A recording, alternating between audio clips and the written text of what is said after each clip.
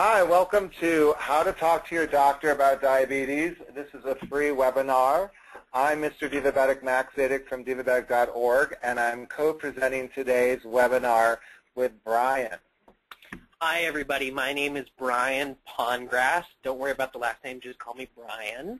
I am a nurse and a nurse practitioner, but I always like to say that I'm a nurse first.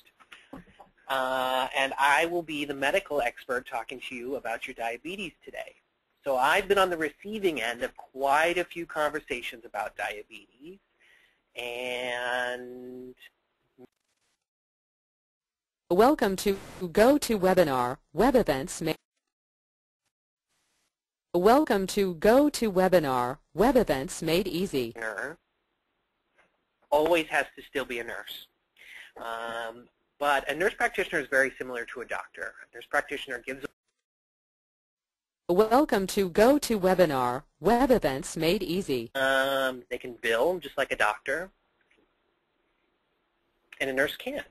But I don't want anybody to think that nurses can't do a lot. Nurses actually make a lot of assessments. They just can't order things. So they have to trick the doctor into telling what they want. And we definitely want to order everyone right now to write in your questions as we're doing this webinar, because Brian and I agreed that we will answer questions throughout the presentation as they come up, and even if they're not related to the topic. So let us know right now if you're on the webinar, and we're excited to have you here. You know, this is the second webinar we're presenting with CliniLabs. I'm so excited. And if you want more information about either one of our organizations, you could go to divabetic.org, or you could go to CliniLabs.com. All right. So this is my slide about Divabetic. We're a national nonprofit organization. We've got a lot of new things coming up. Just so you know, at the end of this, I'll be talking a little bit more about Divabetic. But right now, we've launched a video series, our radio show, a lot more social media contact so we could have more conversations with all of you. And my name, again, is Mr. Divabetic. I normally outreach to women at risk affected by and living with diabetes. I've had the incredible opportunity of traveling around the country, talking to thousands of women about their diabetes as well as their loved ones. And today, this webinar gives me a chance to reach men as well. So I'm welcoming the men to the webinar. I know I've got a lot of divas from around the country. I've been to New Orleans, Cleveland, Los Angeles, and I started because I worked for Luther Vandross for 13 years as personal assistant, and Divabetic is really about being outspoken about your diabetes, because Luther had a stroke in 2004. I found him in his house, and I rushed him to the hospital, and that's when I found out that Luther's stroke was related to his diabetes, and it could have been prevented. And the reason it could have been prevented, Brian, is because Luther had 50 people supporting him with his music, but when it came to managing his diabetes, he did alone. And I think that was a mistake, and where these conversations end in the doctor's office. So we're going to go into the doctor's office today and talk about how to have that conversation with your doctor, but you definitely want to reach out after you go to the doctor and start engaging more of your friends and family in your care. And that's what being a Divabetic is all about, and that's what our site is all about. And so I've kind of taken that opportunity and traveled around the country out of the clinical setting. As Brian said, I'm the guy you meet at different events around the country to talk to women in a more casual atmosphere so they could have real conversations with medical health care professionals, certified educators, and get some of the answers they need. But when I've been traveling around, one question keeps coming up. People continue to have problems with their doctors. They're always looking for new doctors. They're having they don't know what doctor to talk to. They don't know, they're unhappy with their progress. They feel they're frustrated, they're angry. And so that's why I really came to you guys, CliniLabs, and said, let's do a webinar all about how do we engage the patient with the doctor. Or nurse practitioner. Or the nurse practitioner. Or a PA. And the PA is? PA is a physician's assistant, which in most states can do exactly the same thing I can. You can work independently and do almost everything a doctor can do. And you certainly can take care of diabetics. One of the things that nurses do probably more than anybody else is diabetes education. In every single hospital in the United States, there's at least one, but there's usually multiple diabetes educators, because this is something that people don't know about. And the more you know, the more empowered you're going to be. So nurses are great at teaching. That's something we've been doing since the beginning of time. Someone broke their leg, a nurse helped them fix it, and then taught them how to use the crutches. Well, this is the exact same thing. A nurse can teach you about your diabetes, and that's why I'm here. I'm a nurse first, but I'm also a nurse practitioner, so I know about the medications, I know about the ordering, and I certainly know about the conversations. So nurses can be a real resource. Don't ever think that just because a nurse can't write a prescription that they can't help you. They really can. And a certified diabetes educator, as you mentioned, could be a registered nurse or a registered dietitian who also goes on and has to do like 2,000 hours in the field talking to a variety of patients living with diabetes to get credentialed with that certified diabetes educator credential that they would add to their title. Also, a master's of social work, I believe, can be a certified diabetes educator. Yeah, which is not easy. You know what I mean? These people really know what they're talking Well, about. they have all the information, so now it's a matter of how do these patients get the information out of their doctors as well as their nurses when they're technically the average doctor appointment is only 7 minutes long. Yeah. So you got your work cut out for you. And, you know, part of this is about, before we go forward, Brian and I were discussing earlier just about accepting your diabetes, the fact that one of the first roadblocks to even before you're able to talk to your doctor is how are you talking about your diabetes to your friends and your family as well as yourself. And I know personally that many women are very angry and frustrated. They are very uncertain. Today, I think 80% of all people who are diagnosed with diabetes are diagnosed in a hospital setting, and it's usually not why they went to the hospital. So they go in for another treatment or condition, and they walk out with diabetes, and so then they're very uncertain about why do I have diabetes? Was it because I just had an operation on my foot, or I had heart issues? Is it because, you know, I know a woman who had a malpractice suit. Something went wrong in the hospital, and she was diagnosed with diabetes. So she has a lot of anger and frustration, and it has really hampered her care. Yeah. So have you ever heard about these obstacles? Oh, my God, all the time. And really, I would bet that it's higher than 80%. People don't come to me and say, Brian, I have diabetes. I don't feel good. I'm pretty sure I have diabetes. Let's find out why. It's almost always for something else. It's a heart attack. It's I fainted. You know, my heart feels like it's pounding out of my chest. It's something else.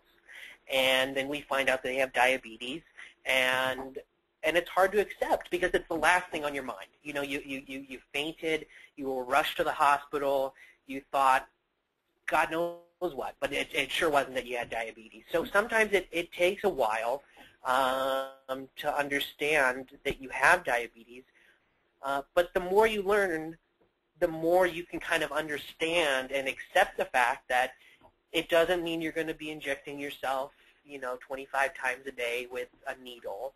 Sometimes it means you're going to take one pill a day.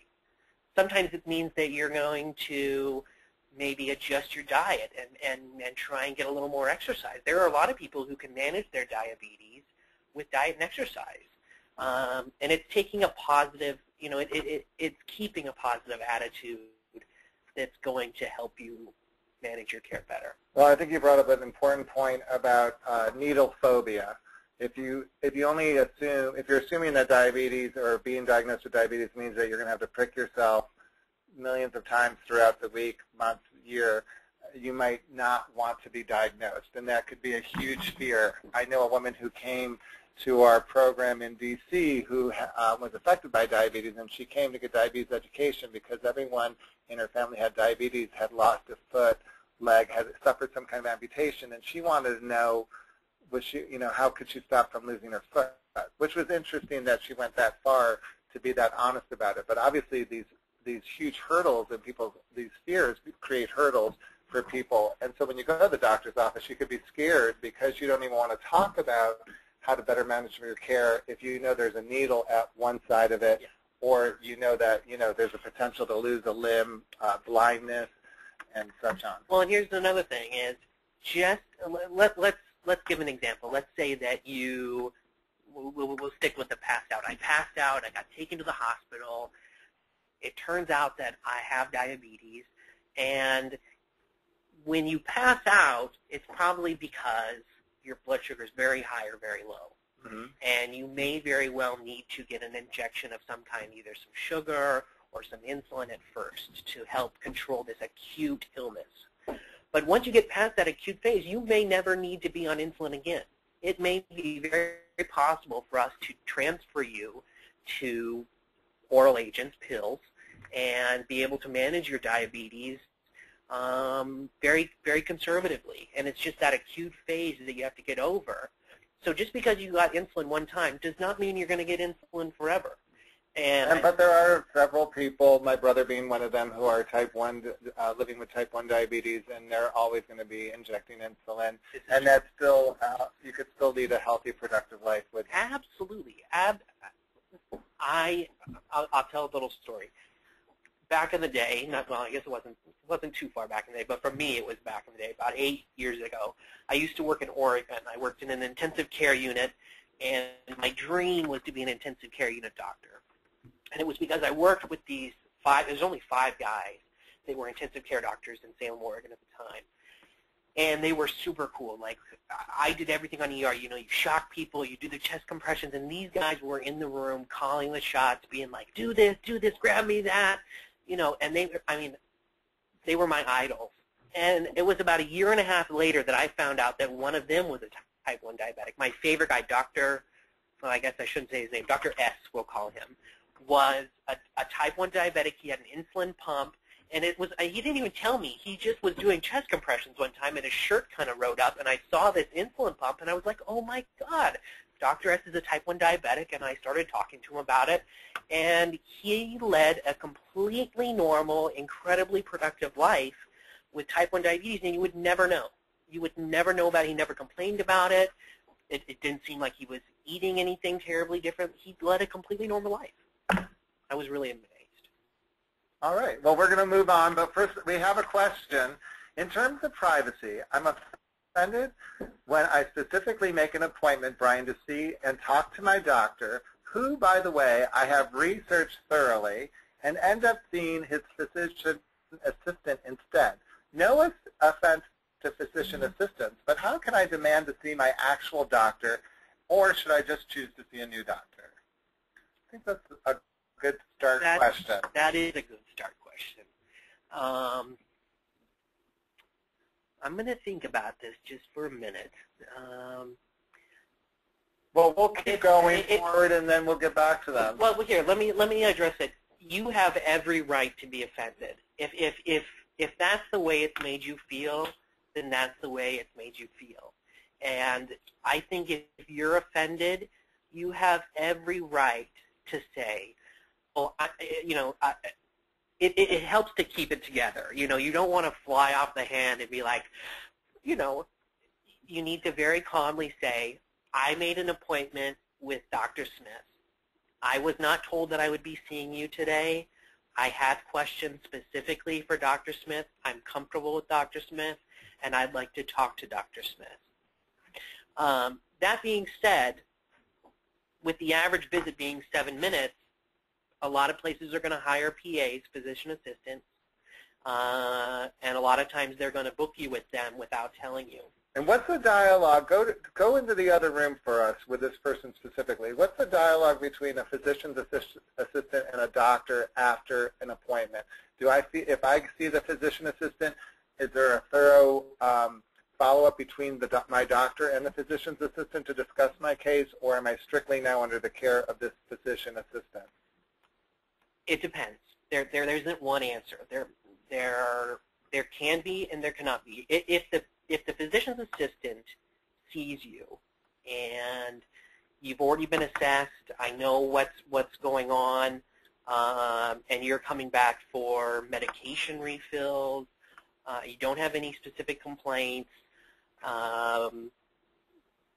then there really would not be a reason for the physician's assistant to have a conversation about your case with the right. But if I'm a new, I feel like she or he is saying I'm a new patient, and we're going to move on from this topic. It seems to me like if I'm a new patient and I really did my research and I want to see Dr. Smith because he's the expert, and someone else walks in, I might want to just try a new doctor because that's not going to really give me the Yeah. personal care she or he who thank you for this question, brought up, maybe they need to look into another. Yeah, and I would say that you have every right to say, I would like to see Dr. Smith. I don't necessarily take it as a no. If you're very calm about it and say, I would say it just like that. I did my research. I came to you specifically because I looked you up, Dr. Smith, and I want to talk to you about my diabetes because you know what? Other people have said you're very good. I mean, kill them with kindness, and I bet you dollars to donuts that you'll be the next person Dr. Smith sees. So stand up for yourself. It does not hurt to ask. Well, and you say right at the end of the slide, you have to fight for your time. So Absolutely. Start fighting right now. Absolutely. All right, so here we're gonna walk everyone through a doctor's appointment ahead of time. Okay. Because a lot of women and a lot of men out there living with diabetes tend to treat their doctor's appointment like dropping off their laundry. And so you got to have a little bit, especially when managing your diabetes. And we talked a little bit before we got on this call about how overwhelming the terminology can be, not only with your body, but the technology out there, how much chaos and clutter there is in the marketplace is where you're getting your information from. So a lot of times, it is important to sit down ahead of time and kind of get a goal plan going. And the idea for my goal for wanting to take on this topic, I wanted to mention this earlier, was because I want to help people today become better self-managers, and we want to improve the conversation or the dialogue between a doctor and a patient, because this is really, I think we agree that your doctor is really the quarterback on your team for managing your care under your direction, listeners, but this is a person that you really need to be discussing your game plan with. So we really want to help you improve that conversation in order for you then to take that conversation forward and improve the quality of your life. So simple things you want to write down, just like we're saying here, are the reasons you want to have the visit, when the last time is you saw your doctor, and now we're going to get more specific. But this is not something, you don't want to sit down and think about your upcoming visit while you're in the parking lot. You probably want to do it a few days out. Day before, how about the morning of? I would call it cramming for a test. Maybe it's good to cram for a test. You might get a good grade on it. You might have a good conversation, but you might not remember what you were talking about. So prepping a day in advance, writing down a list of questions or a list of symptoms, and then coming back to it the next day, giving it some more thought before you go into your doctor's appointment is going to make it stick. You know what I mean? Because believe me, your doctor is going to be keeping notes of what you guys talked about last time. So you can do exactly the same thing. I think also we're getting into when we're thinking about this, about talking about specific symptoms, and a lot of times people seem to ignore the most common ones, and we were talking earlier, because this is Clinical Labs, about sleep apnea. Yeah. And the symptoms around sleep apnea. So sleep apnea, what is sleep apnea? Sleep apnea, I'll give you I hate giving definitions. The definition of sleep apnea is when during sleep you stop breathing. Apnea is no breathing, and sleep is while you're asleep. What it usually looks like is snoring, snoring, snoring, then a little bit of a pause, and then snoring again. And that pause is where your snoring was actually so bad that it didn't even make sound anymore. It just stopped your breathing. And people with sleep apnea actually usually have a worsening of their diabetes. It doesn't mean that everybody with diabetes has sleep apnea or that everybody with sleep apnea has diabetes. But I can tell you that if you do have diabetes and you have untreated sleep apnea, it can really hurt. So if your partner, if your wife or your husband or your boyfriend or your girlfriend says, honey, you're snoring, is giving you the elbow, giving you the turnover on your side, it could be worthwhile to talk to your doctor about it. And snoring could be as a symptom. I mean, qualifies under symptoms. What we're trying to say is, some of these symptoms, we all think they have to be major issues, and this could just be a normal pattern in your life. You're not sleeping that many hours each night. You tend to be snoring because your partner has let you know that. That could be a change in your sleep pattern. And so you want to write those things down as symptoms, Absolutely. along with the other ones about getting drowsy right in the middle of the afternoon, blurry vision, loss of appetite. How about when you wake up, you are out of breath? I mean, some people are having a dream and they wake up out of breath, but some people wake up all the time out of breath, and they think that that is just normal. See, unfortunately, what happens is when these things sneak up on you gradually, you don't even realize it. You just think that it's normal to wake up at 4 o'clock in the morning every morning panting, and it's not. So how would your game plan be about these symptoms? Do you just keep a notebook by the bed or something that you would write in? That would be good. I mean, I honestly don't think that that's going to happen that often, but if you can just write down the symptoms, because I'll tell you what, during that 7-minute visit, and when the doctor asks you, you know, what's wrong? Why are you here? Or, I mean, it's usually a nurse who asks you that beforehand anyway. But if you have this list of symptoms written down in a notepad, even on a sticky note, that is going to help you so much, because you're not going to be stumbling over your words. You're not going to be like trying to tell the story. All you have to do, you can literally just hand them the piece of paper. Hey, you know, I get sleepy in the afternoon. I wake up 20 times a night out of breath, and my boyfriend tells me that I snore all the time. And now this is interesting because you have a way, you were telling me earlier, there's a language that doctors use to review my symptoms. So as a patient, if I do have a symptom, if I learn the language, which Brian's going to go through right now on this slide that I just posted, we're going to learn how to talk about a symptom in the way a doctor talks about a symptom, so that we could, again, help you bridge this kind of language barrier that might be happening. Okay. So taking sleep, okay. We're taking that as our symptom. Okay. Okay, so. Okay, so we'll take sleep as a symptom, and doctors, nurse practitioners, PAs, they're all taught exactly the same way how to ask questions about a particular complaint. So the PQRST is a mnemonic, and it's a way to ask patients about either a symptom or pain, but we'll use it to talk about sleep. So P stands for palliative or provocative, which means does anything make it better or does anything make it worse?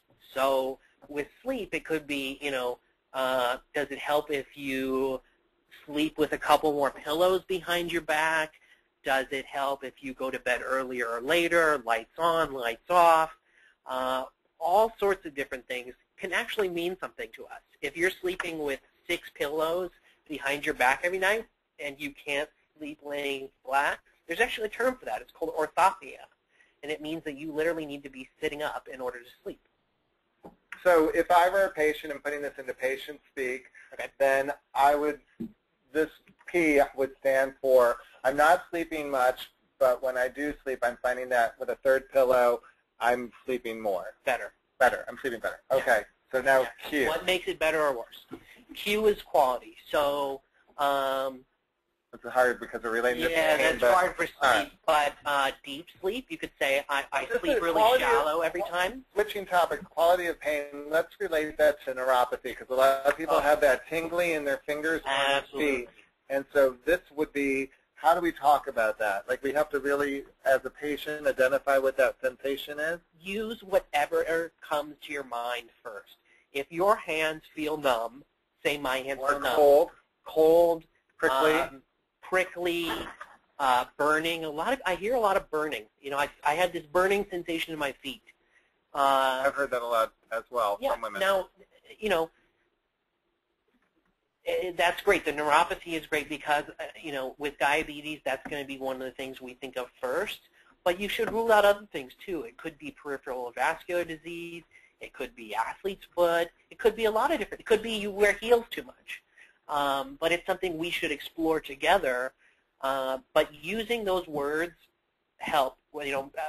Doctors are trained to decipher those words. So use whatever comes to you first and stick to your guns. If you think it feels cold, say it feels cold, and let your doctor do the detective work to figure out what that means. Okay, so then our region of the body that's easy, you just talked about, if we're suffering from neuropathy, we're talking about, are you feeling it in your fingers? Are you feeling in your feet? What part of your fingers and feet are you feeling? Hands and feet are you feeling it in? Correct. Absolutely. And is that important to identify? I feel it in the ball of my foot, or I feel it in my heel. Or even better is, do you feel it in both feet? Do you feel it in one foot versus the other, or just your hands, or just your feet? Because if you feel it in all four, boom, bingo, ding, ding, ding, ding, ding, ding, ding, neuropathy. It's not just one hand or one foot.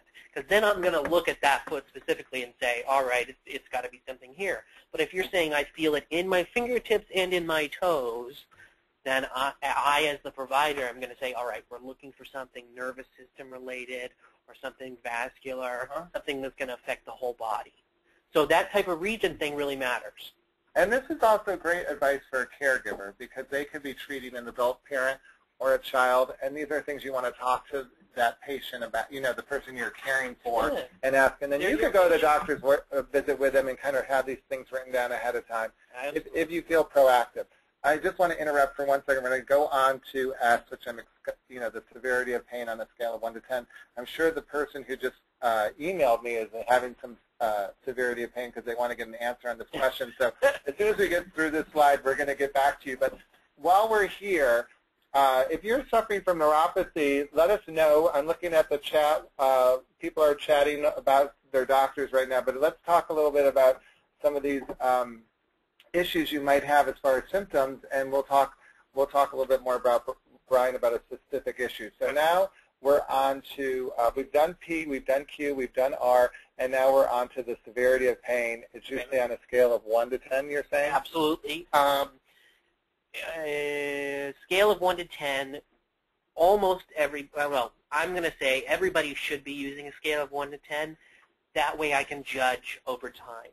If I see you this week and you say my pain is a 5, and then I put you on a medicine and you come back a month from now and you say it's a 3, we're not yet at 0, but at least I can tell we're making progress. And as long as we're using the same scale, got it. You know what I mean? Because mild, moderate, severe, maybe you're 5, you stay in mild, just from anecdotal experience, women have a much higher tolerance for pain than men. I'll tell you that right now. And they put up with a lot more. So a lot of women will come in and say, yes, my feet are bothering me, but it's not that, don't worry about it. Do worry about it. You know what I mean? Because it could, the tipping point is going to be just this, we don't want it to get to the tipping point. We want to treat it up front because being proactive is what this is all about. Mm-hmm. So severity of pain, 1 to 10 scale, stick with it. Timing of pain. This is interesting to me. I don't think a lot of people talk about the time of their pain. Okay. They say my feet hurt. Okay. And when? so, What time of day? Right. Is it because you've been on your feet all day working, and there's something to think of that. If you have been laying in bed all night and you just got 8 hours of the most restless sleep of your life, and you wake up and you have this numbness and tingling in your feet and in your hands, all 4 of them equally the same, that is ringing a bell to me. But if it's fine when you wake up, but then you go to work and you've been either walking all day or sitting at a desk all day, and then it's only that your feet hurt, I'm thinking something else. My mind is not going to neuropathy. It's going to edema or poor circulation or swelling of your feet. It's not going to neuropathy. So the timing really can lead me to 2 very different diagnoses. All right. So I think we're going to post this both on our site so people could write down the PQRST if you want, and hold on to that for your records and use that. Seems like a great piece of advice for people about looking at symptoms as they come up. And I know most people living with diabetes are seeing their doctors on a 3-month cycle. Okay. So there's time within that, between visits that something might arise, and those are kind of great guidelines to do that. And they're just things that, you don't have to have an answer for every single one. No, and, this tackles the next question about just being prepared with a list of questions and concerns. Specifically, if you have a symptom, like you're saying, and you write all this stuff down, that's probably going to be the question you're going to be talking the most about. And again, around neuropathy, because you said so many people experience that slight burning, tingling sensation. It's very uncomfortable. A lot of people can't sleep when they have these symptoms, and so that would probably be a top priority. But even in a routine visit, just to go back to what we were talking about earlier with the sleep apnea, it's something that's just interesting to make a note of, because it could lead to that snoring could be a symptom of something else, and a lot of people are not putting two and two together. Well, you know, maybe we're not going to tackle it today. Maybe it's something that you bring up, but I have more pressing concerns like managing your blood sugars. And so for this visit, we're going to tackle your diabetes meds. We're going to make a few changes. And then next time when you come back, I look at your log. Everything looks great. I'm really happy with your blood work. I'm happy with your blood sugars. And now I'm going to say, well, you know, tell me more about, you know, this snoring that you had last time. Mm-hmm. And maybe next time we'll have time to explore it, but at least you got it out there. At least you got it out on the table, and we can talk about it maybe next time. Right. Jumping back just for 1 second to the slide before, when you're kind of addressing, you know, how do I talk to my doctor? When you're in a doctor's office, it's great to have that list, because those 7-minute visits, people are going to want to tackle one thing. If you go in there saying, you know, I need to talk to you about my blood sugars, but also, you know, I'm having headaches and I threw up 3 days ago. Those are 3 very different problems that probably are not related, and they're going to pick the most important one and deal with that. So, but at the same time, they might write down all 3 in their chart. They will definitely write them all down. We'll talk about the headaches next month. Right. Or whenever. So it is kind of a great tip. Have the list. Kind of write down at least 5, you know, whatever, 1 to 5 or something that you could go in, and when you start the visit, just start right, here are the 5 things I want to talk about today. Right. You know, Dr. Smith, let's go from there. I like that. And I'm sure this is going to be on that top 5 list, is your medications. Oh my God. And we're talking about why, you know, listing medications. A lot of people are just thinking about prescription medications, but Brian, we both know a lot of people take vitamins, and they take supplements, and they even take something called Trim Spa. Trim Spa. Kim Kardashian is promoting Trim Spa. Now, I'm curious, like a diet pill, over the counter, I could get it basically anywhere. I think I could get it at Walgreens, Walmart, Duane Reade. Why would my doctor need to know I'm on the Trim Spa? Okay, so why would your doctor need to know you're on Trim Spa? Or why would I even write it? We're saying list it with our, you know. Right. Things that you take over the counter are just as important as things that are prescribed for you. And the reason they are is because you may very well not know what's in it. Trim Spa, when we started talking about it earlier, I was very honest with you, and I told you, you know what, I don't really know exactly what it is. I'm going to look it up. The first thing I'm going to do when I hear that you're on Trim Spa is I'm going to Google it. I'm going to Google Trim Spa, and I'm going to find out what the active ingredient is. Is it that it's caffeine and that it causes, you know, an increased metabolism, so, you know, I actually burn more things? Is it sugar? I mean, Trim Spa, for all I know, could be some sort of concentrated sugar pill, which for a diabetic is like the worst thing you could possibly take. And these supplements is really what, I mean, Trim Spa would be considered a supplement, and they can be just as helpful or harmful as a prescription medication. Do you recommend bringing the actual product to your doctor? Absolutely. Why not? Just bring in the bottle? You can write it down. That works too. But if you know what I love more than anything is when someone brings me a shopping bag full of everything they take. They just take their little pill box and bring it in with them, because I believe that. You know, when people whip out the shopping bag and say, here's the 8 bottles I take. I take 2 of these in the morning. I take 1 in the afternoon. I love that. I mean, some people don't, but personally, I feel like that is more of a complete picture. Because it tells me, yeah, this is what was on the person's coffee table, and that's, you know, what they did. So it's good to make a list. The list is very important, especially for safety reasons. You should always have a list with you, and I think that's one of the slides that I made for coming up. Well, I'm working with you today. I love it. I absolutely love it. So the most important thing that you can do is to always have a list of these medications with you. And share it with all of your doctors, not just your general practitioner, Oh my God. but you want to make sure every doctor is aware of what this doctor is prescribing. So many of the women I work with are seeing multiple doctors in their entourage, so they want to keep talking about to each doctor and informing them about what they're taking, Right. and so they could see how these all link together. And I tell you another thing you can do that's very important, I forgot to put on this slide, get all of your medications at the same pharmacy, because pharmacists are very, very good about looking for medication interactions.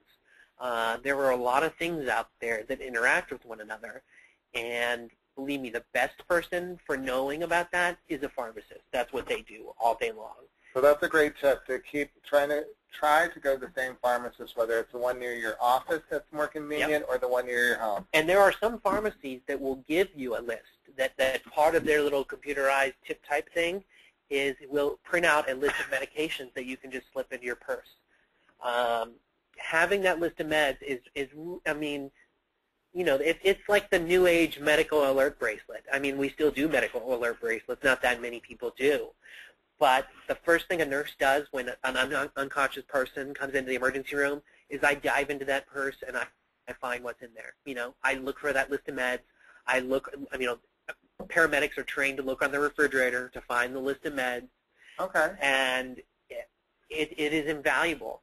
I don't want to scare people, but you know, medication reactions or interactions can be incredibly, incredibly dangerous. There are certain medications, especially used for diabetes, where you have to be very careful about what you give with them. How would someone know that then? We're going to research. So if someone's curious about this, would you recommend going to Google? Talking to your doctor. Well, the main one that I want to bring up is IV contrast. IV contrast is what we use when we take a CT scan. You know, you get a CT of your head or your hip or whatever. IV contrast cannot be given with certain diabetes medications. So when you're taking pills for your diabetes, you can have IV contrast, but you just have to stop taking the pills for 2 days beforehand. Okay. Drink lots of water, flush it out of your system, and then you can get contrast. But if you give the two together, it can really hurt your kidneys. So that's why we need the list. Because if you're unconscious, how are you going to tell us? Right. You know what I mean? So that's why we make a list. But also about looking at medications. Now we're taking as a better self-manager of our care. We're going to start doing research about what's on that list. We're going to go and check out Trim Spa, and then bring the bottle as well as the research why we think it's a great product for us or why we don't. And we were talking earlier about Byetta, Januvia. You know, there's certain types of medications that we've been seeing a lot in popular magazines. They take out full-page ads or commercial breaks during our favorite TV shows. Sure. So the best way to, you know, some of these pharmaceutical companies who own these are doing a really broad campaign. They're going onto sites and buying out more information on them. So how would you know, like, if product X is good for you? What would you recommend doing, Brian? So I have two recommendations. One is read blogs. Talk to other people who are going through the same thing you are and see what they think. You know, get advice. I think what Max here is doing is great because there's nothing more powerful than a group of people. You know what I mean? Talk to each other and see how it's going. The other thing is look at. You can Google every medication you take. You can look it up on Wikipedia, because I'll tell you, if you go to Januvia.com, they're going to talk about all the good things about Januvia and why you should take it, and how you should talk your doctor into prescribing Januvia for you. And Januvia could be a great drug for you. I'm not saying it's not, but it's not necessarily objective, you know. So you want to go to blogs and look for patients who might be similar to you, right? Absolutely. Age, gender, type 1, type 2, obviously. How long have I been a diabetic? What else am I taking? And find out what their firsthand experience was with it, whether it was no effect, some effects, bad effects, and then go to your doctor and kind of review this with your doctor again. Yeah. Especially because a lot of people do get into these roadblocks over the years of living with diabetes, and they're searching for new ways to improve their health. There's great messaging out there in the world with new products, new technologies. So this would be the way to start doing it, And to go online and start looking at these blogs. well, and go online, look at the blogs. Don't be afraid to Google things. You're a lot. I mean, you can make these decisions for yourself. I spoke to a patient today who I had a question for him about something totally non-related to his diabetes. It was actually a question about an EKG thing. And I was talking to him for about 2 minutes, and he said, Brian, I just asked him, how's your diabetes doing? He goes, bad. I'm up at 270, 300 all the time. I'm checking it actually while I'm talking to you on the phone. 314. At 10 o'clock in the morning, the guy had been fasting all night. It was 314. And I said to him, well, how long has it been like this? Since I saw you last. And I looked at the chart, and it was June. And I thought, oh, my God, you're coming in tomorrow. I'm making an appointment for you, and I'm going to see you on Thursday morning. And I couldn't see him tomorrow. It was actually going to be Thursday. But I thought, why have you been sitting there for going on 2 full months now without telling me this? I can't do anything unless you tell me what's going on with you. So speak up. Initiate. Call me. You know how much I can do over the phone? I can call the pharmacy. I can have stuff delivered to you. You don't even have to come in for a full visit. I can make something happen in 10 minutes instead of waiting 3 months and letting this stuff just simmer. And I'm you're a busy nurse practitioner. I'm a busy nurse practitioner. For them. Yeah, and I'm doing these research things. I'm doing these EKG things. But you know what? The thing that I care about most is taking care of people. And when I think of this guy sitting at home for 2 months with blood sugars of 300 and 350, I'm pissed at myself. You know what I mean? I'm pissed that he didn't think that he could call me and say, hey, this is what's going on. Let's do something about it.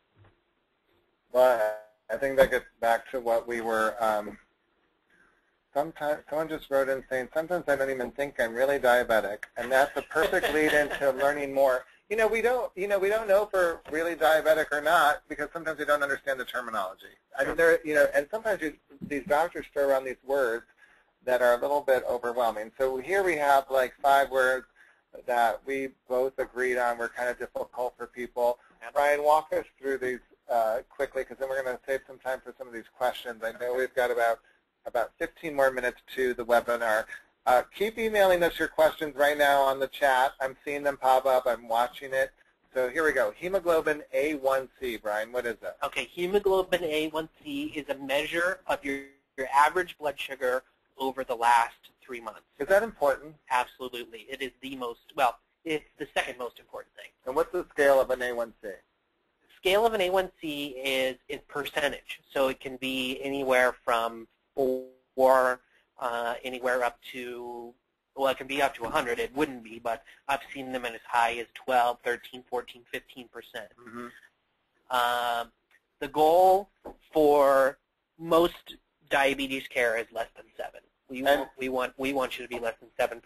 And those percentages align with blood glucose values. So right. If you get a 7 or an 8, you could go ask your doctor for what does that mean on the number on my meter. A lot of people look at it as a separate number and don't realize that, a 6.5 is considered 6.5 is about 100 and I want to say 180, 160 to 180 maybe. No, 6.5 is like a normal blood glucose reading, so it's about 100. As 5 is about 100 plus 5 for every point, so okay. 50 for every point. So it could be 100 and... Well, they can go to diabetes.org. You can go to diabetes.org, or you know what you can do? Anybody who's on there, you should all be on your computer right now. You can go to Google and type in A1C conversion, and you'll find how to convert it. And convert and send it to us right now. We'll read out some A1C. Somebody find A1C conversion for 6.5. And let us know. Let us know. I'm going to say it's about 160. CBG, capillary blood glucose. I can't read the third word, so I'm assuming that's what it is? Oh, yes, capillary blood glucose. So that is what you measure when you prick your finger and you put the little blood onto the machine. That's how you measure your blood sugar, capillary blood glucose. And what's the next? Osmotic diuresis. That's a fancy way of saying I pee a lot because I have diabetes. Okay. It's caused, I can explain, it's a very complicated mechanism and we don't have a lot of time. But basically, when you have high blood sugar, your body's way of fighting that is by peeing out the sugar. So that's what it is, osmotic diuresis. And renal impairment. Renal impairment. Diabetes affects every body system you have, and one of them that it affects the most is your kidneys. Your kidney's job is to filter your blood, and diabetes is basically a disease of having too much sugar in your blood. And so all that sugar kind of clogs up the filter, and that's what your kidneys are. They're two big filters, and they are impaired by all the sugar that's being filtered through them. Okay, and now finally the last one. Vasculitis slash ophthalmologic dysfunction. Same thing. Your eyes are affected by diabetes, and they're affected because you have very, very, very small blood vessels in your eyes. If you've ever looked at, or if you've ever been to the ophthalmologist and seen the little instruments that they use little itty-bitty instruments and big microscopes to do anything with your eyes. And so when blood tries to flow through those little itty-bitty vessels in your eyes and there's extra sugar in there, it screws up the blood vessels. All right. So now we're moving on. Thank you for clarifying some of those terms. If you have a term that you don't understand, now is the best time to send it in to us. So don't forget to be honest. This person really captured me with this. I'm not sure. Sometimes I don't even feel I'm diabetic. So if someone really gave you that response, like sometimes I don't feel I'm diabetic, yeah. We could go to symptoms with this. Like why, are you, I mean, they would come see you, probably ask why.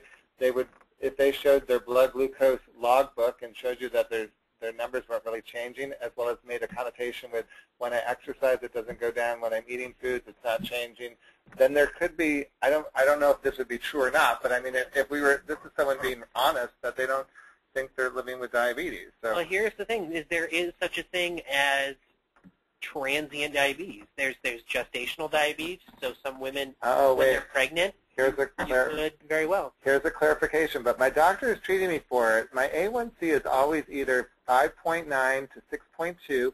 My morning glucose reading is rarely over 115. I'm on Precose only. I eat pretty much what I want in small amounts, and I don't exercise. I'm not sure I like that, but that's okay. What is my likelihood that I will die from the disease? Do you have a family history? I want to know if they have family history as well. I also think, do you have any other medical problems? Other medical problems, family history, any other symptoms? Here's the thing: is that most people don't die of diabetes. When we brought it up in the beginning, Luther Vandross didn't necessarily die of diabetes. He had a stroke. Yeah. And then even then, it wasn't the stroke that necessarily was the final thing. It was complications from that. Right. So, you can't ever, point your finger at one thing and say, oh my God, it was the diabetes. But having uncontrolled diabetes, that's the other thing. And it sounds like if you do have diabetes, it's very, very well controlled. This would be an interesting conversation for this person to have with their doctor, though, about why am I being treated this way? I'm kind of not sure if, are you telling me I am living with it or I'm not living with it? One of my biggest fears is like, is this going to kill me? Which is probably why they're being so proactive. So, I kind of love how this person is helping us with this be honest, be honest, be honest, and talking about something that might be slightly uncomfortable to get the answer, the doctor potentially somebody will say you are living with diabetes, and then it goes back to the initial conversation about acceptance. But I appreciate this It's very honest. chat. Thank you for that. So again, I love this point that you're making on this slide about they have to keep everything confidential. So a lot of times there's that doorknob conversation about sexual dysfunction. Absolutely. Now, people are very uncomfortable about talking about sexual dysfunction. They don't want everyone to know about it. Right. So that is really in a room with a doctor. You can have that conversation, and I do think there's a lot of comfort in that statement for someone who's having that. Yeah.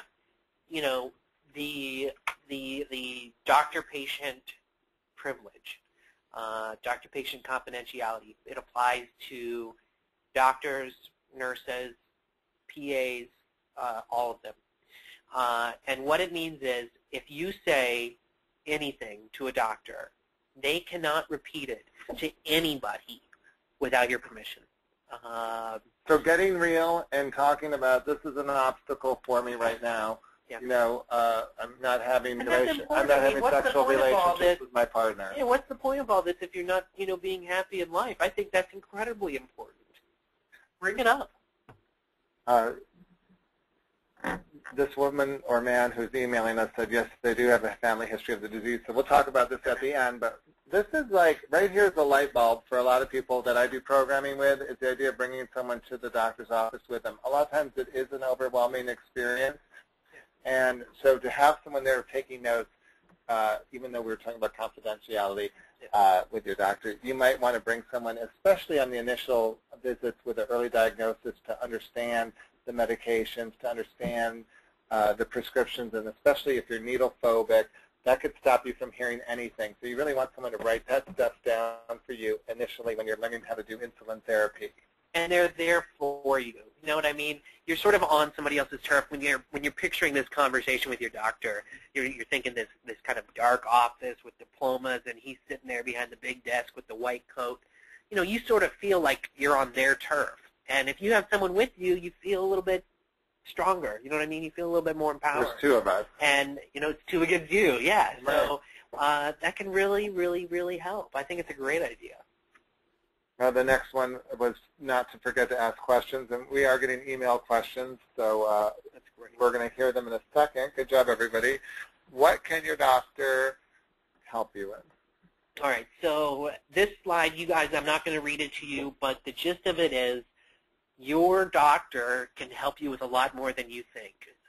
Just because you were referred to somebody for diabetes or you're seeing them for diabetes doesn't mean that that's all they can do. Your doctor's a person. They can think critically. That's one of the biggest things that we do, and we can help you quit smoking. We can help you quit drinking. We can help you eat better. We can help you stop taking drugs, or we can write you for drugs. But you have to be honest with us. But sometimes, you know, like you're a very comforting person. A lot of times you could argue with your doctor. I could have an opinion. My doctor could have another opinion. And specifically, I'm relating this to the question. Someone's working very hard at losing weight. They're on a modified carbohydrate, high-protein diet, and they exercise, but they're still not able to lower the A1C. It's at a 9 right now. Her doctor's solution is to increase their insulin levels. We can't really discuss that because we can't give treatment over this webinar, but her issue is like, the person who's writing in, by the way, is saying that she's wondered if insulin is going to hamper her weight loss, or it could hamper her weight loss, and then how does she answer these questions to her doctor if she happens to disagree with the approach? So if your doctor is telling you one thing, but in your heart of hearts, or there's a part of you that really is a doubting Thomas or doubting Tiffany, for this matter, and you're going to start an argument with your doctor, some people don't even want to have that conversation. So is it okay for us to argue with our doctor? Absolutely. Absolutely, absolutely, absolutely. You have every right to question every single thing that he or she does, and not only do you have the right, but you should. Well, how would you address this issue? Okay, I would say, you know, his solution is to increase the insulin. The first thing I would say to you is no. Just increasing your insulin intake is not necessarily going to hamper your weight loss. And the other thing is, there's a reason that your doctor wants to increase your insulin. Now, like I said, I can't give specific advice over this webinar because I don't know exactly. I don't know. There's a lot of questions I would need to ask, but a lot of times your doctor's number one priority is getting your diabetes controlled. What's the point of losing weight if you end up in a coma in a hospital? Now, absolutely, losing weight is great. It helps with your diabetes. It helps with your self-confidence, with your overall health, with your energy levels, all kinds of things. But if your doctor feels that your blood sugars are consistently too high, then that's going to be his priority. And he may very well say to you, look, your sugars are just too high. I have to get them down, and I'm not going to be able to do anything for you if your sugars are too high. That's my priority. So I hope that's a little bit helpful. Well, I think the idea of giving us permission to disagree with people is a big deal, especially with doctors, because I do think people are stymied when they feel like I have a different opinion than my doctor, and like you said earlier, he or she is in a lab coat, and so that could present a problem to ask why. We're trying to be polite patients, and the truth is, I guess we can't be polite all the time, can we? No. I mean, how about just say be nosy? You know what I mean? Be nosy. Stick up for yourself. There's nothing wrong with sticking up for yourself, and it's only going to make your doctor think that, hey, I've got to really be on my toes with this woman because, you know what, she's going to call me out. She's going to go home and do her research. So. All right, we have time for one last question, and it was regarding, someone wanted to say they didn't, first, the clinic I go to has resident doctors working there, and they rotate out often. Most of them are doing it for the first time. How can I get a senior doctor for all my visits? You can't. You can't. But here's the thing. Residents always, we talked earlier about, does the PA have to go talk to the physician about my care? A PA doesn't, but a resident doctor always does. A resident doctor will always present your case to the attending, who is the senior doctor, and the attending will then tell the resident, okay, I like your plan, or you need to do this instead. That's good news. It's good news. It doesn't always feel that reassuring because, they're kind of fumbling over what question should I ask. I don't know what, The residents always have to present. So they have a lot of supervision, even if it doesn't seem like it when you're talking to them. They always have to present your case to the attending, and the attending has to sign off. They, literally have to sign the chart and say that this is kosher. And the final word on this is that, if you're seeing this kind of change from one doctor to the next in each visit, you really do have to become the senior self-manager. Absolutely. And keep notes in this new world we're living in with the new healthcare system. You need to be the one who's consistent between these appointments. And this is why, going back to how to talk to your doctor, why the whole seminar was created today, webinar, was to help you begin to get some tools to self-manage your doctor's visits in a way to help you better manage your life. Yeah. That's what's to take away is that the one consistent thing from appointment to appointment to appointment is always going to be you. And when someone comes in and sees me and says, hey, I feel like this, or hey, I need you to help me with this, or my blood sugars have been X, Y, and Z, I listen to every word they say because nobody knows their diabetes better than themselves. Well, thank you all for tuning in for this webinar with Brian and myself. I'm Mr. Divabetic. You could go to our website, clinilabs.com. You're seeing that slide right now, or divabetic.org. I know we're going to follow up with extra questions that people had, so if you want to continue to write those in, that would be great. And again, we have another webinar coming up a month from now. I'm not sure of the date, but we'll be posted the 12th of September. Can't believe it's going to be fall. So thank you, everyone, for joining us today. And we'll be seeing you next month. Absolutely. Have a great day, guys.